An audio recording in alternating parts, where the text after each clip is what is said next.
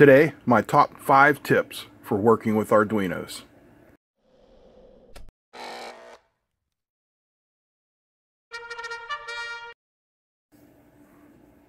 Hey, what's happening, guys? Today I'm going to give you my top 5 tips for working with Arduino. The first one is use the right Arduino for the job. So here you see an Uno. This is probably the most common of all the Arduinos. It's useful for just about any job. It is basically and electrically compatible with the Nano, which is much smaller and easier to fit into your projects. This is, quite small. Let me find a ruler here.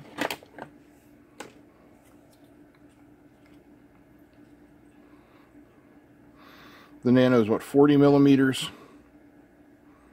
I did that wrong again. I keep forgetting to... Okay, this is what happens in old age. Your brain fails. That's about 43 millimeters by what?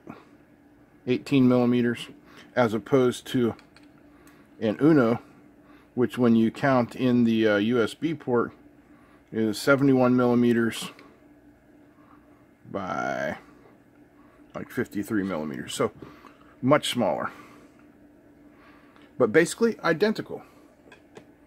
And then if you need more inputs or outputs, you can move up to the Mega. Uses the same Arduino IDE to develop, but it gives you more inputs and outputs.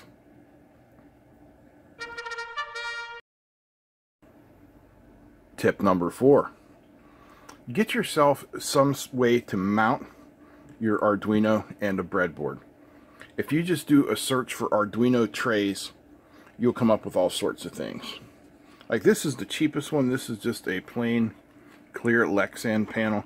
It's got some holes drilled in it to mount your Arduino. Use some double-sided foam tape. Mount a breadboard, you're good to go.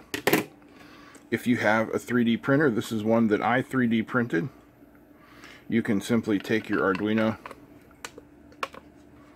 snap it in there like that, and the same with a breadboard, although this breadboard won't fit because it has different types of end pins, but you get the idea.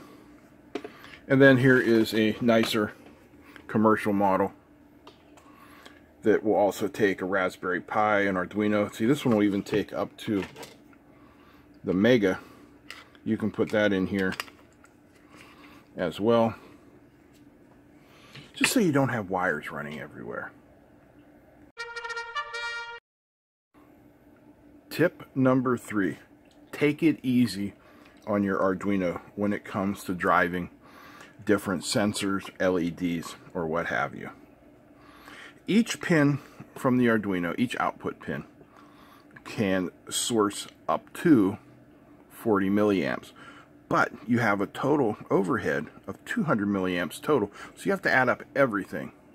Now, here is a simple red LED, and it is running on a 1K current limiting resistor, and it's plenty bright. But if you're just getting started in electronics, what you might find is they're telling you that you want to use a 220 or a 270 milliamp resistor, and it is much brighter. Let me show you. I'm going to move this over here and just put in a couple of wires so that we can put an ammeter in series with this LED,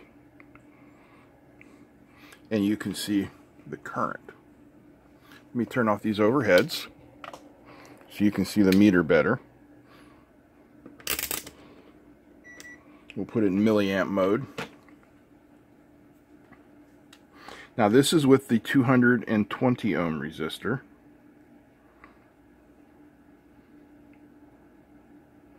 Oh, it's microamps. You can see we're getting about 12 milliamps out of that. Okay. I'm going to pull out the 220, put the 1K back in.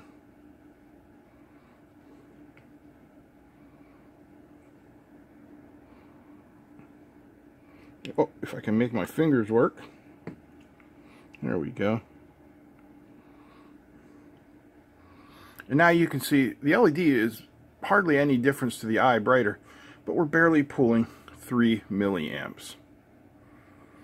So take it easy on your Arduino. And that leads us to the next tip. Tip number 2. If you have to use something that draws more than, let's say, 30 milliamps, just to keep it under that limit. Like for instance, this 1 watt high power LED, which will take up to 350 milliamps, use a transistor. Use an NPN transistor to make it easier on yourself. This is a 2N2222. And we can use this 5-volt out pin, which I have brought over here to this rail, because the voltage regulator on that pin will source up to about 400 milliamps. You don't want to go any much above that. But that will be enough to drive our LED. And then what we can do is we can just use the Arduino itself to signal the transistor to turn on and or off. So in this case of the 2N2222, pins from left to right are emitter, base, and collector. So how we want to do this, I'm just going to stick it in here in some random holes.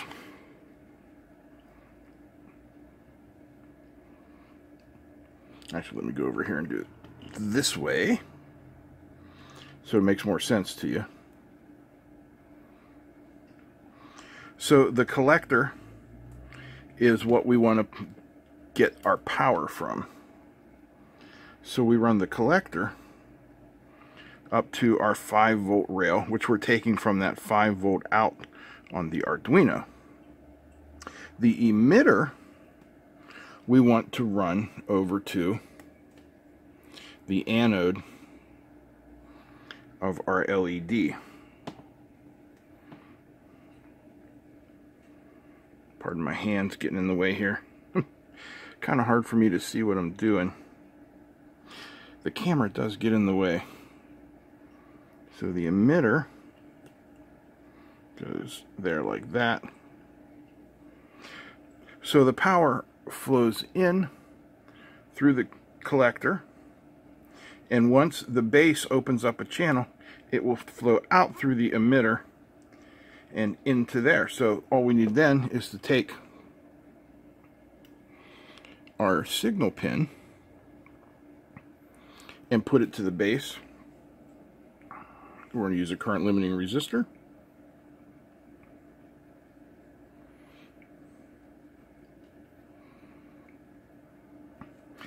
And then we can kind of bypass that 40 milliamp limit.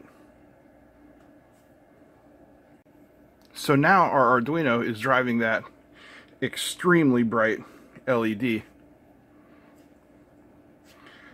but the transistor is taking all the power. So the actual chip here, the Atmega, was it 328P, has absolutely nothing to do with the power being drawn by the LED. It is simply sending out a low power signal to the base pin of that transistor saying turn on, turn off, turn on, turn off. And it is pulling the power off the rail, which is coming from there, being powered by the USB, which is capable of putting out up to, what is it, 500 milliamps? So that way you can save your Arduino and draw more power.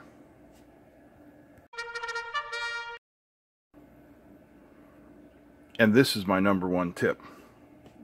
Let's start out by talking about sensors, displays, and all that. It doesn't matter what they are. You know, here's an old Nokia type display that uses SPI.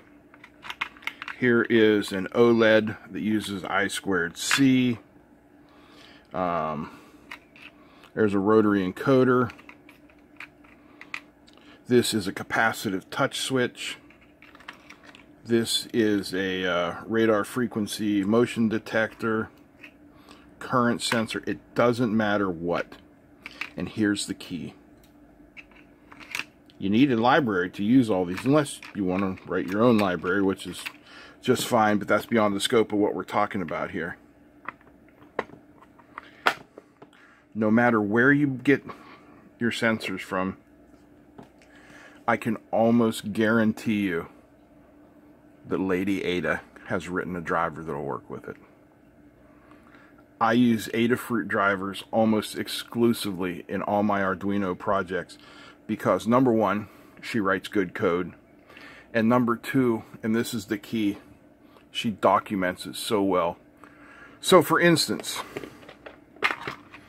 the 0.96 128 by, what is it, 64 I2C OLED pin uses the, I forget the name of the driver, 1328 or something like that. But if you just search, I mean, you can buy one of these displays from the usual suspects off of eBay for $1 or $2. But go to Adafruit's site, look for their I2C OLED display, download the library. I can almost guarantee you it's going to work. It's going to work the first time, it's going to work every time, and her documentation will make it easy for you to use it. You will have to change the I2C address. It's no big deal. So those are my top 5 Arduino tips. I hope you liked them. I hope this helped. If it did, I hope you'll subscribe to my channel, comment, share, and even check out the Patreon page. Maybe become a patron. $1 a month. Goes a long way to helping me make these videos. Alright, that's it. I'm out. Peace.